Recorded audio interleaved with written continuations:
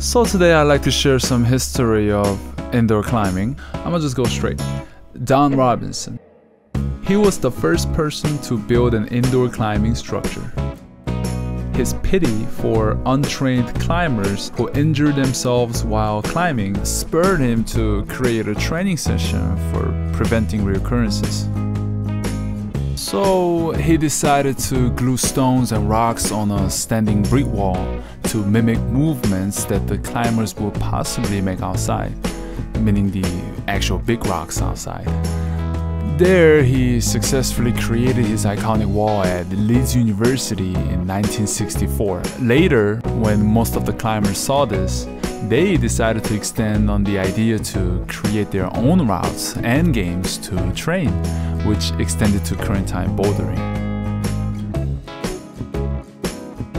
So this is how it began, I guess. Although this sport started as a way for professional climbers to keep themselves fit when they are off-season, it has successfully evolved into a few other things, such as Olympics.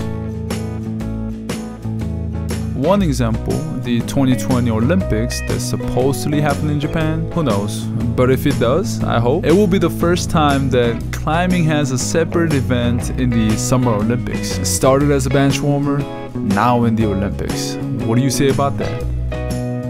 So, this is how it began, again, and how it is now.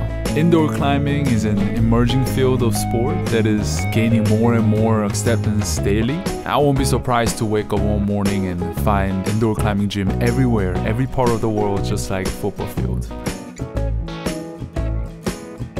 Rock climbing's fun, but dangerous. So make sure to check out indoor climbing before outdoor climbing. No offense to outdoor climbers. This was Rock Squirrel, and I hope you guys have a good day. Now we'll see you guys again with a different topic. Obviously related to bouldering, or climbing, or indoor climbing, or outdoor climbing, or climbing, or whatever. Anything with rocks. Rock and roll.